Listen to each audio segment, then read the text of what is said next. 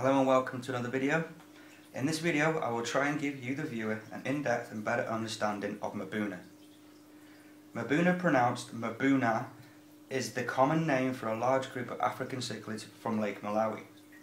This lake, the third largest in Africa and the 8th largest lake in the world, is reportedly the habitat of more species of fish than any other body of fresh water on Earth, including more than 1,000 species of African cichlids. Mbuna require hard water and pH levels of around 7.2 to 7.8. Being a warm water fish, the temperature should be between 78 to 82 Fahrenheit. The name Mbuna means rockfish in the language of the Tonga people of Malawi. As the name implies, Mbuna are the cichlids that live among piles of rocks. There's also some Mbuna who spend more time in the shallow sandy shores. The diversity of species is truly amazing, with new species being discovered at a prolific rate.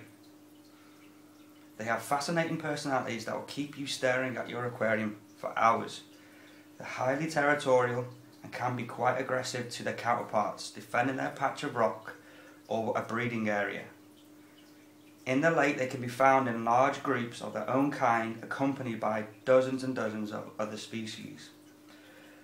Mbuna can reach a length of 7 inches. For example, the yellowtail ACI can reach 7 inches, but the smaller of the Mbuna, known as the dwarf Mbuna, will max out at around 3.5 to 4 inches. For example, Demasoni Pombo rocks are classed as dwarf Mbuna and can grow up to 4 inches. Foremost, Mbuna are algae grazing cichlids, classed as herbivores. In the wild they spend most of their day scraping away at algae covered rocks. The Mbuna's intestines are around 4 times their body length. Yep, that's right, 4 times its body length, designed to extract the proteins and carbohydrates from the hard to digest algae. They require foods containing high fibres. That's why so much of their time in the wild is spent grazing on algae. The diet of a Mbuna kept in captivity should primarily consist of veggie-based foods. Foods containing high proteins, for example beef heart foods and bloodworms, can cause what is called Malawi bloat. This can lead to death within just a couple of days. Now, sexing Mbuna can be tricky at some times, especially when a male and female from the same species can look almost identical. For example, yellow labs, commonly known as for most people as electric yellows.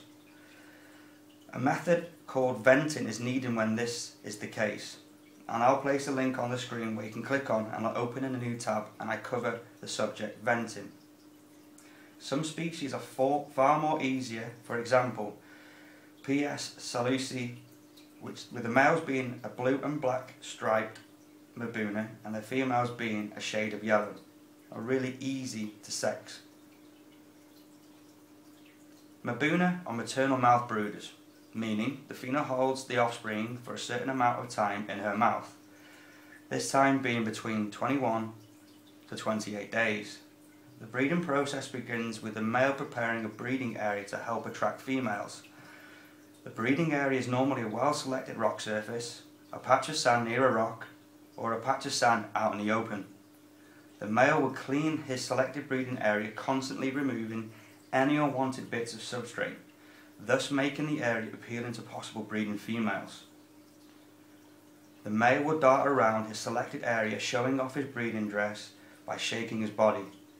The male and female will then swim around in a circular motion, with the female dropping her eggs and then picking them up in her mouth.